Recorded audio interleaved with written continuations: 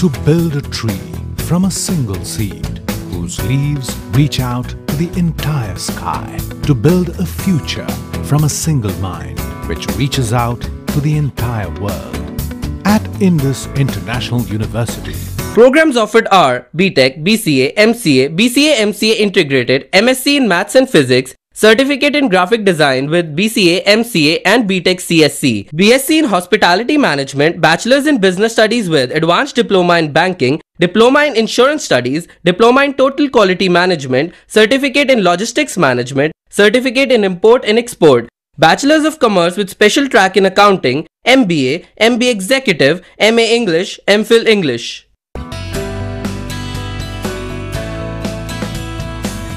UGC certification recognized. Indus International University, creating futures, changing lives. Batu, District Una, Himachal Pradesh. Phone 9318797101 or 2 or 3.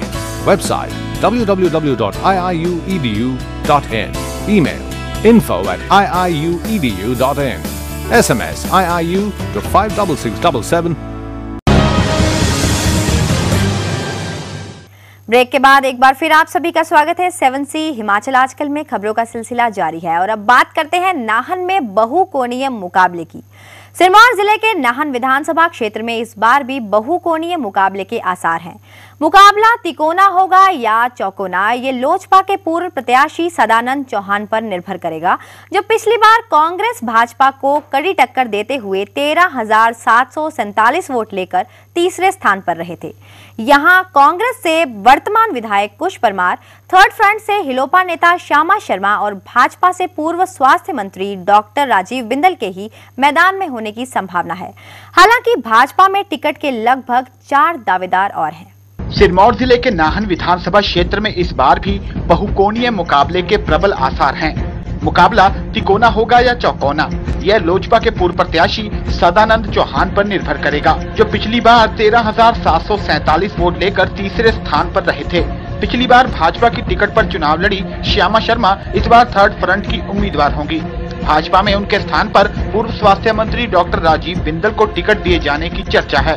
Congress से वर्तमान विधायक कुश परमार ही इस बार मैदान में हो सकते हैं। कुश परमार पिछली बार श्यामा शर्मा को मात्र 746 वोटों के अंतर से हराकर सीट निकाल पाए थे। हिलोपा नेता श्यामा शर्मा पिछले काफी समय से विधानसभा क्षेत्र में सक्रिय हैं। वे लोगों की विभिन्न समस्याओं को लेकर कई प्रदर्शन भी कर चुकी हैं, जिसमें भारी संख्या में लोग जुटे हैं। सीपीआईएम और सीपीआई के समर्थन से श्यामा शर्मा को काफी मजबूती मिली है, क्योंकि क्षेत्र में वामपंथ के काफी समर्थक हैं। पिछली बार तीसरे स्थान पर रहे लोजपा नेता सदानंद चौहान ने अब लोजपा छोड़ दी है और किसी अन्य पार्टी में जाने की तैयारी में है। माना जा रहा है कि वे जिस भी दल में जाएंगे, टिकट मिलने की शर्त पर ही जाएंगे। थर्ड फ्रंट की मजबूत प्रत्याशी मैदान में होने के कारण नाहन विधानसभा क्षेत्र में कांग्रेस और भाजपा को फूंक फूंक कर कदम रखना पड़ेगा। सभी दलों ने गांव-गांव में अपनी सक्रियता बढ़ा दी है। देखना है ऊंट किस करवट बदलता है। सतीश शर्मा, 7C हिमाचल आजकल, नाहन। प्रदेश में विधानसभा चुनाव के लिए गठित थर्ड फ्रंट हिमाचल लोक मोर्चा ने सोलन में स्थानीय विभिन्न समस्याओं को लेकर रैली निकाली और धरना प्रदर्शन किया। इस प्रदर्शन में हिलोपा, सीपीएम और सीपीआई के नेताओं और कार्यकर्ताओं ने भाग लिया। वक्ताओं ने मजदूरों के बढ़ते शोषण और शहर में पेयजल व पार्किंग जैसी समस्याओं पर सरकार को घेरते हुए चेतावनी दी कि यदि इन समस्याओं का शीघ्र समाधान नहीं हुआ तो उग्र आंदोलन शुरू कर दिया जाएगा। प्रदेश में विधानसभा चुनावों के लिए गठित थर्ड फ्रंट हिमाचल लोक मोर्चा ने सोलन में स्थानीय विभिन्न समस्याओं को लेकर रैली निकाली और धरना प्रदर्शन किया। इस प्रदर्शन में थर्ड फ्रंट के घटक हिलोपा, सीपीएम और सीपीआई के नेताओं और कार्यकर्ताओं ने भाग लिया। हिलोपा के नेता महेंद्र नाथ सोफत और एटक के प्रदेश अध्यक्ष जगदीश भारद्वाज ने अपने संबोधन में कहा कि सोलन में काफी समय से लोग पेयजल और पार्किंग की समस्या से जूझ रहे हैं तथा उद्योगों में मजदूरों का जमकर शोषण हो रहा है।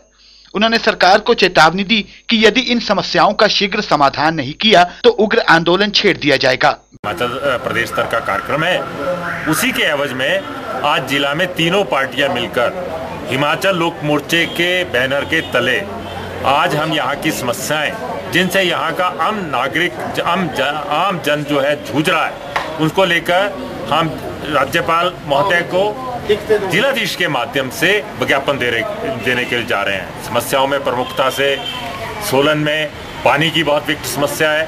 गिरी की योजना आ गई लेकिन पानी नहीं आया।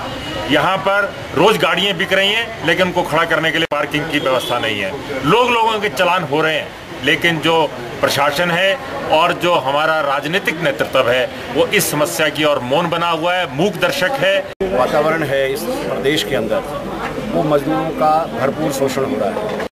जो लेबर लॉ है, जो श्रम कानून है, उनकी उल्लंघना हो रही है और श्रम कानूनों को पूरी तरह से लागू नहीं किया जा रहा है।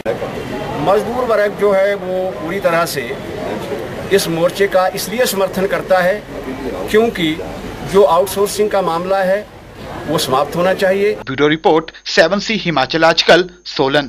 प्रदेश में इस बार कॉलेजों में होने वाली केंद्रीय छात्र संघ चुनावों पर रोक लग सकती है।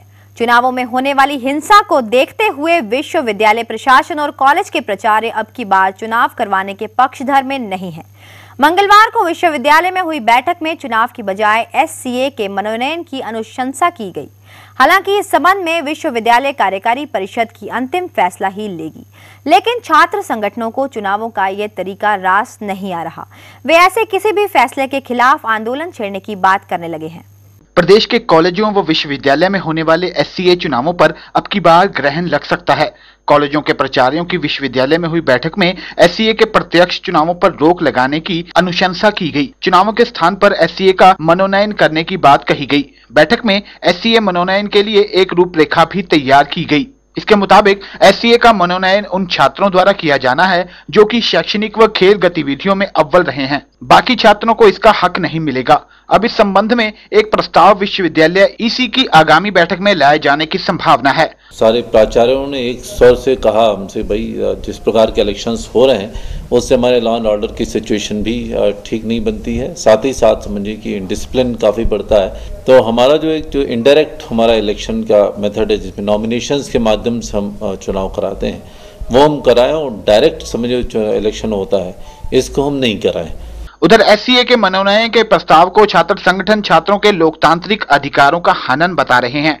विश्वविद्यालय SCA अध्यक्ष पुनीत ढांटा ने कहा कि यदि प्रशासन ने चुनाव नहीं करवाए तो पूरे प्रदेश में छात्र सड़कों पर उतरेंगे। केंद्रीय छात्र संघ के बैनर तले तीनों संगठनों से करते हैं कि इसके लिए हम इकट्ठा होकर हमें लड़ना होगा, इसके लिए इकट्ठे लड़ने की जरूरत है और अगर उसके बाद भी अथॉरिटी नहीं मानती तो पूरे हिमाचल प्रदेश के अंदर एक देशव्यापी और एक बहुत ज्यादा उग्र आंदोलन विश्वविद्यालय के अंदर और पूरे हिमाचल के अंदर कर देंगे। अब देखना यह है कि विश्वविद्यालय की EC प्राचार्यों द्वारा की गई अनुशंसा पर क्या फैसला लेती है।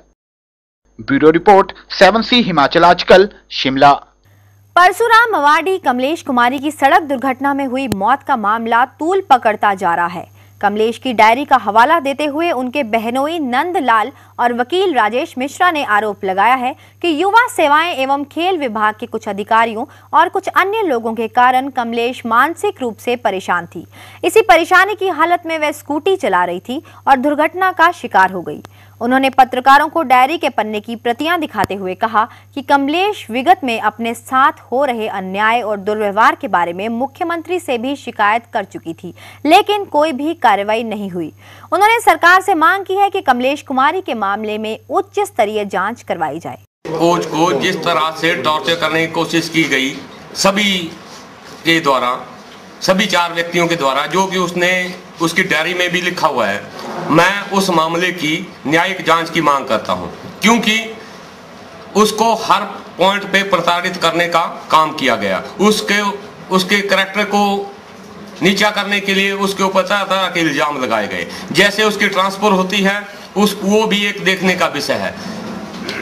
14 जून को मुख्यमंत्री महोदय ने तथा उनके पुत्र ने इनको न्याय का आश्वासन दिया था, लेकिन उसके बावजूद भी 16 तारीख को उनकी ट्रांसफर कर दी गई। खबरों के इस सफर को यहाँ पर रोकते हुए अब आपको दिखाते हैं पहाड़ी गीत की एक झलक।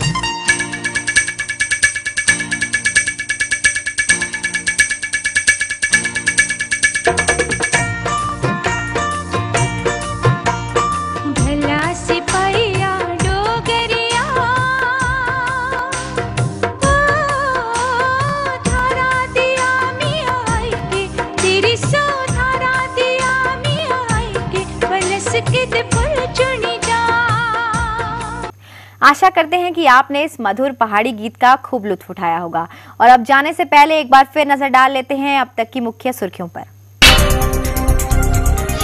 हमीरपुर दौरे के दौरान मुख्यमंत्री प्रेम कुमार धूमल ने किए कई ताबड़तोड़ उद्घाटन व शिलान्यास।